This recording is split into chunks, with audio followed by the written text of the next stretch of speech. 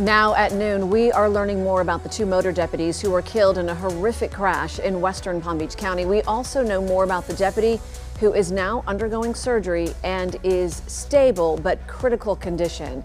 The three deputies were on a traffic detail when a car slammed into them. Good afternoon. I'm Tiffany Kenny, and thank you for joining us for WPBF 25 News at noon. Just into our newsroom, we have learned that President-elect Donald Trump called Sheriff Rick Bradshaw last night offering his condolences. We continue our team coverage today. Stephen Graves is live from the Palm Beach County Sheriff's Office. Caleb Califano is live outside the St. Mary's Medical Center. But we begin with Stephen with more on the identities of the deputies and what led to this deadly crash. Stephen? Hey Tiffany, yeah, I can tell you what, I've been out here all morning since around 4:30 in the morning, and we've seen as the sun comes up, the flags behind me are lowered to have staff right at 7 in the morning as the sun came up here. The mood is very somber outside. I'm seeing a load of different vehicles go by me. We've seen that several times here while we're out at the sheriff's office.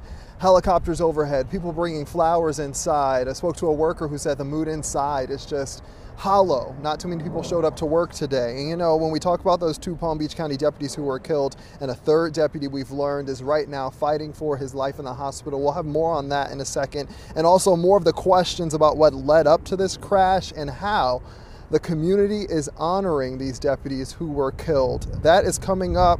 Much more on what we've learned as well about these deputies who have passed away. We've learned there are veterans. One was set to retire soon. That in a second, but Tiffany, I'll send it back to you in the studio. Stephen, thank you. And taking a live look right now over Delray Beach, First Warning meteorologist Sandra Shaw joining us. Sandra, it has been a cold start to the day, but here's the deal. It is going to get colder. It is. Tonight's going to be the coldest night, and into tomorrow morning, you're going to be waking up in the 40s. Most likely, many spots did hit the 40s this morning. We're still down anywhere from 3 to 8 degrees area wide, so that's for your perspective. Yesterday wasn't terribly cold, but you know, the sun is out there full force today, and it has jumped us up pretty decently this afternoon. So 64 in Sebastian now, 64 in Fort Pierce. We've got the mid-60s in Indiantown and Tequesta, 66 in Jupiter Farms. And wow, that's a magic number heading down through West Palm, Lake Worth Beach, Boynton, and Delray this afternoon.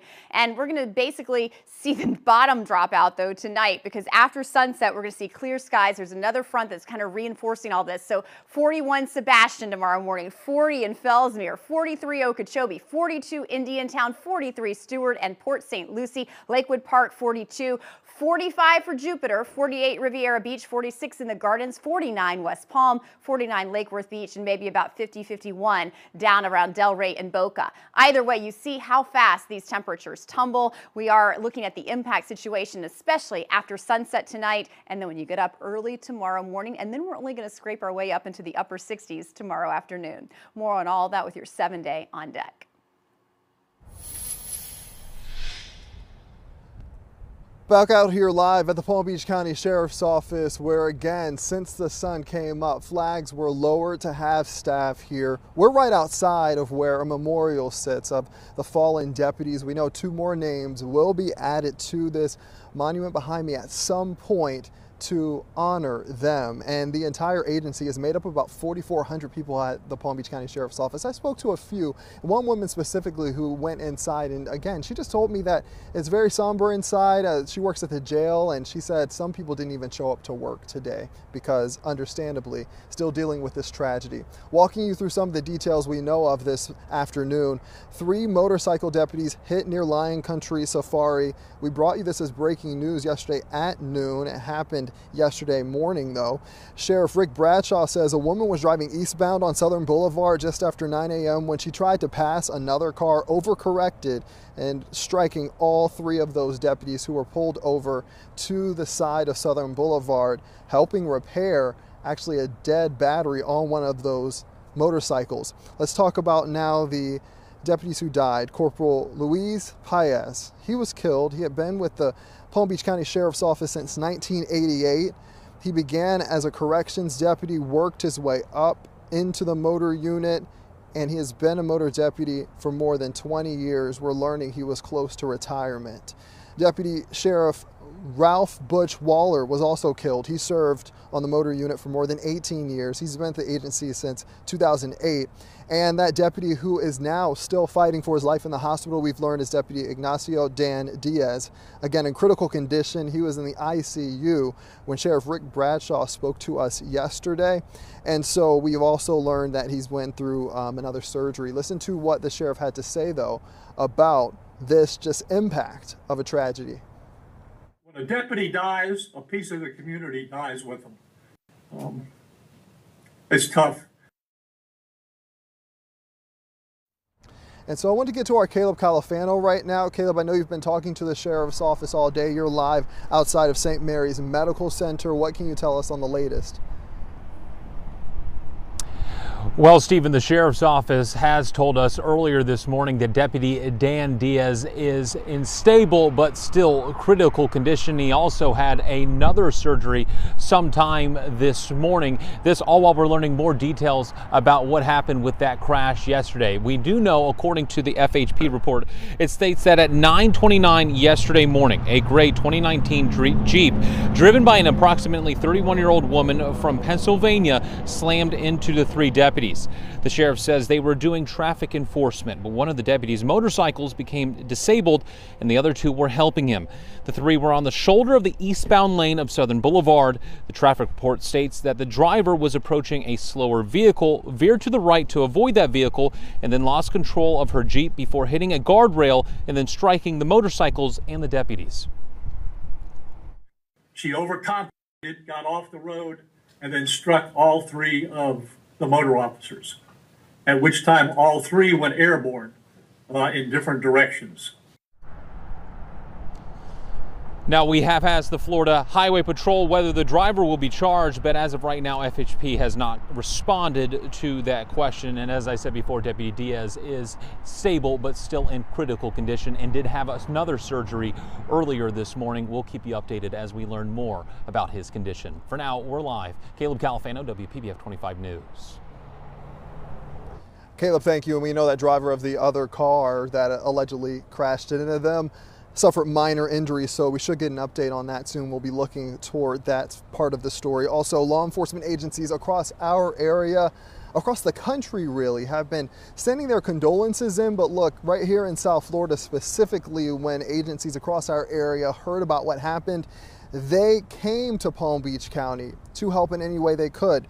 Take a look at the scene yesterday as the bodies of Corporal Paez and Deputy Sheriff Waller were taken from St. Mary's Medical Center to the medical examiner's office. We spotted law enforcement from Palm Beach County, the Treasure Coast, Broward County as well. A sheriff's helicopter also conducted a flyover as the procession took place yesterday afternoon. Members of the public paused to reflect. And I started crying, and I bent down on one knee and prayed for the officers and their family. Now I'm starting to cry again. But it was sad, very sad. I mean, how can something like that happen? And we spoke with a Martin County Sheriff as well and Port St. Lucie Police Chief, who say, look, when things like this happen, they never get easier to deal with. As a member of a law enforcement agency, even if it's your neighboring agency or one even in the state, you know, you can't help but understand what it is that agency is going through, having experienced it yourself. All the funerals I've been to and all the tragedies, but I'll say this one more time, cops are above all else, resilient and resolute, and we will go about doing our jobs no matter what. The Indian River County Sheriff Eric Flowers shared this statement saying, quote, our hearts and prayers go out to the entire Palm Beach County Sheriff's Office. He says he's been in contact with Sheriff Bradshaw to offer any resources his team may need. We know the sheriff was out of town at the time he spoke to us. Broward County Sheriff Gregory Toney also offering condolences in a statement saying, quote, our thoughts and prayers are with the deputies' families, friends, colleagues, and the entire community during this difficult time. The Secret Service also posting this statement on X last night, calling PBSO extraordinary partners who support the agency every day. It goes on to say, quote, our hearts go out to their department and the officers' families during this devastating time. You know, state leaders also offered their condolences. Governor Ron DeSantis also posted a statement on his X account. You know, when we talk about this in remembrance of these These deputies, we are told that funeral arrangements are still being looked into. The sheriff talked about possibly having them as quickly as next week. We'll of course keep you updated on that. And then here as a sheriff's office, dealing with some type of tragedy like this is just unheard of, right? But when we talk about the history of traffic-related crashes here, the memorial behind me has a deputy who died in 2007. That was the latest traffic-related death while on duty. And law enforcement is really calling on people to remember the move over law here in Florida, which requires you, whether it is first responding vehicle, first responder vehicle, or emergency vehicle, yes, you shouldn't move over. But now that law has been expanded to tow truck drivers, to anyone who's also broken down on the side of the road. It's so important to remember that law. And when we talk about looking forward to this and possibly any charges for this driver, that can almost be certain that will be looked into, as again, the driver is also recovering from minor injuries, and the sheriff's office here also has to deal with the tragedy of 2 deputies who are now dead. Tiffany, I'll send it back to you. All right, Stephen, just so much to take in there, and thank you for your reporting this morning.